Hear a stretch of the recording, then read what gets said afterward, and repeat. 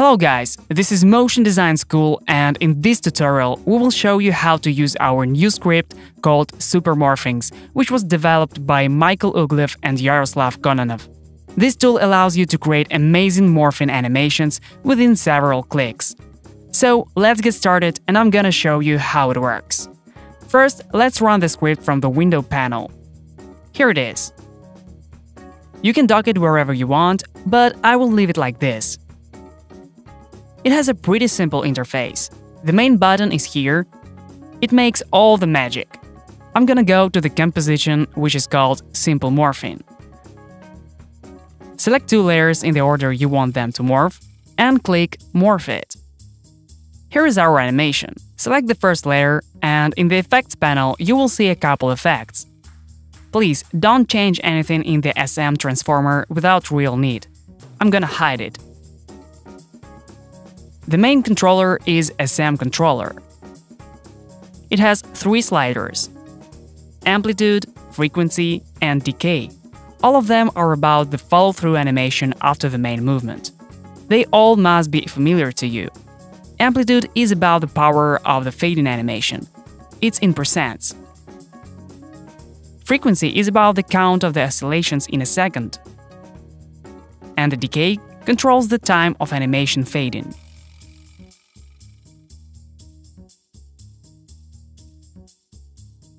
The animation has some trajectory, but you can easily change it. Press P on the keyboard with the first layer selected. This opens the position property of the layer. As you can see, here are already some keys and also an expression. You don't need to edit expression. Let's just focus on the keyframes. Select the second keyframe. It is anticipation before the main movement. Let's change it.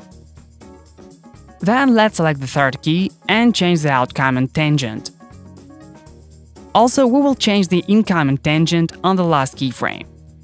Pay attention to the third keyframe. It must be rover cross time. Otherwise, the animation will look awful.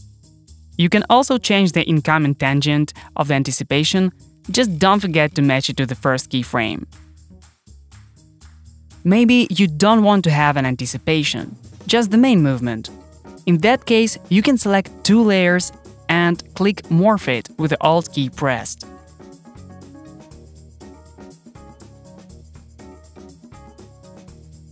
As you can see, now there is only the main movement with the same options. Okay, let's see what trails are about. I will change the count of trails to 9. Select the animated layer and press Trails. Here is a generated trails layer. Seems pretty nice. Here on the layer there are all the main settings such as color, width, dashes, and some settings for randomizing trails.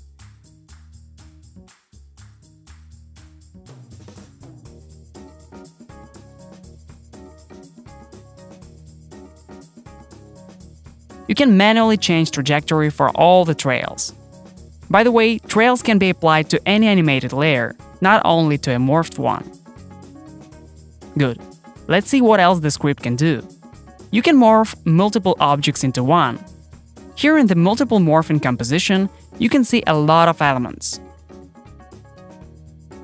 I'll select some of them, and the last one will be the layer in which they all will be morphed. I'm gonna click Morph It. Awesome! Let's select all the layers and the last one.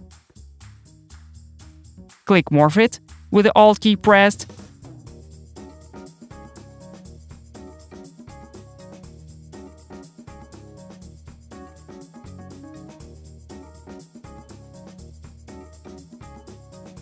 Cool!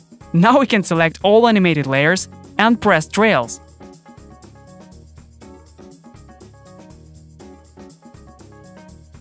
Here is the main control layer for all trails.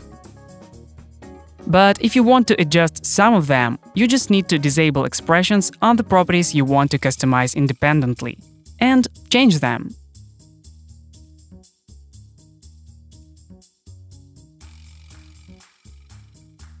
Right, here is one special option.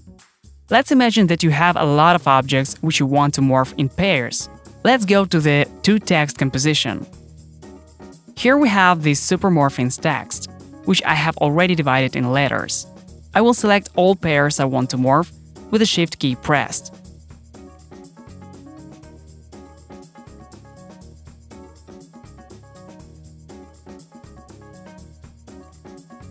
In that case, the count field below trails will change the offset in the time of the pairs. Then, by still holding Shift key, I will click the main button.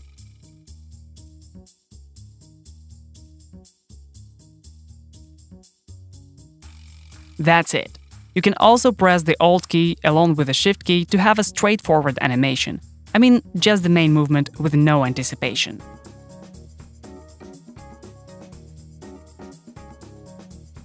Okay, the last function is the slicer. Here in the slicer comp, I have two precomposed layers. Let's select one and hit slicer. It divides the layer on the number of slices determined in the field count below the slicer.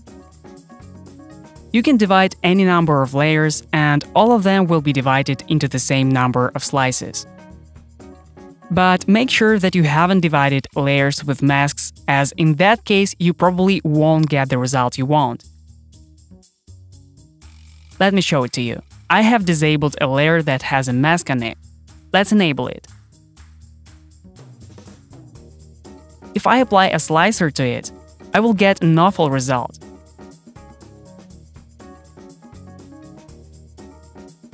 So, to make it right, let's press Ctrl-Shift-C on the keyboard to precompose the layer. I will move all attributes in the new composition. Inside this composition, I will specify the region of interest. Then I will go to the composition and crop comp to the region of interest. Good. Now we can use slicer properly.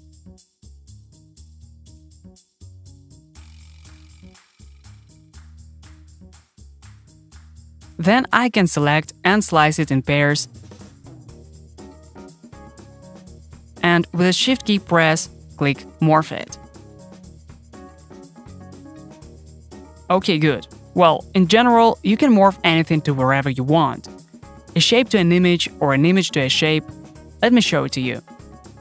Let's create a new composition and add two images to it. I have them in my project. Let's import them and add them to the composition. You can morph one image to another easily,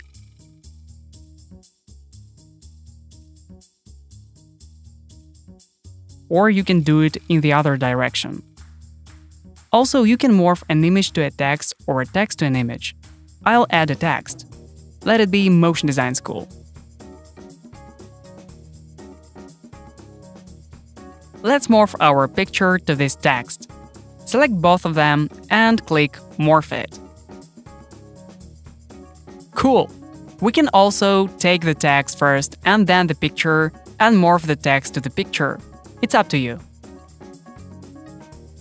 Well, that's all for now. I hope this tutorial was helpful to you and now you know how easily it is to create some morphing animations with the help of our new script. Create your animations, share it in social media and tag us, Motion Design School, tag aescripts.com, and we are going to repost the best ones. Bye and see you soon!